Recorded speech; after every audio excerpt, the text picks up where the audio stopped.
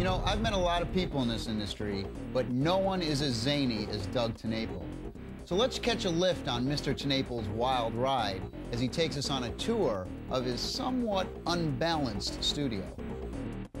Hi, I'm Doug TenNapel, and we're showing you a bunch of animated techniques we used on the Neverhood and our brand new game called Skullmonkeys.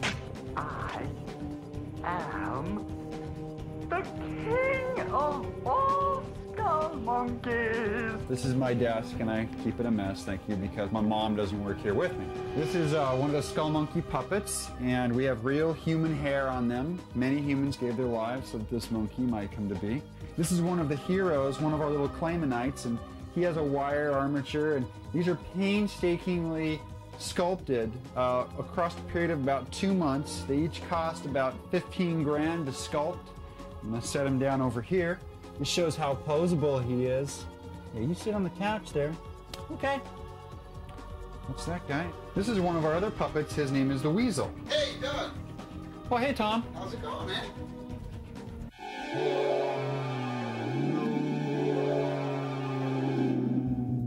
Tommy, get up! Hey, what? What's Look! What?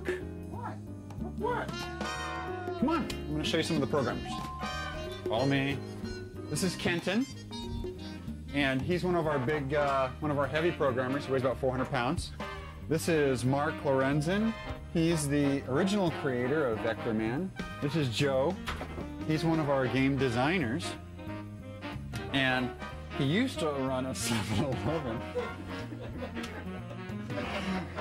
No, Joe is actually the first human we've ever put in a video game. We photographed his head as one of the bosses called Joe Head Joe, and he designed some of the puzzles. Ow! He designs the puzzles that Clayman actually has to traverse through the game. This is our game, a rough version of it anyways, to test. And you see Clayman, he butt bounces these evil skull monkeys. They're monkeys with human skulls for heads. We pull from toys. This is our toy box. We steal these toys and nail them to wood and cover them in clay, and you get these cool abstract shapes. Tommy, what did I say about touching things? That's a no. This is Monk Rushmore. This is our tribute to all the great dead skull monkey presidents. This is our whiteboard where we keep all of our ideas and organization. As you can see, hardly any ideas and hardly any organization here at all. This is Mike Dietz. Mike is the lead animator. He was also the lead animator on Earthworm Jim 1 and 2, and Aladdin, and Global Gladiators, and Cool Spot, and many others, to name a couple others. This is Chuck Norris. Chuck is inventing time travel. He's invented this coding way of going through time. It's really amazing. Tommy, get your pants back on. Fat Lou gets all pissed off. He'll come over and punch you out. Sorry, Fat Lou. Lou, show your tattoos you got in prison. Doug's mom did all the work.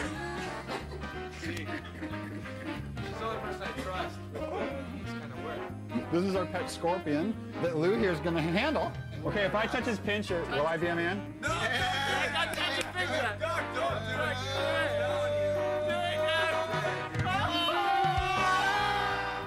And she does cool things when you put fluorescent light on her. She glows. See that? Yeah. Is that boss or what? Lewis is in charge of our actual game test department, and he tells all of the people on the team when they're doing something wrong, which is like every second of the day. Awesome. What's the big bug? Come out to the warehouse, because there's some cool stuff to see out here. It's cool visuals. Tommy, bring your guitar here. It's better acoustics.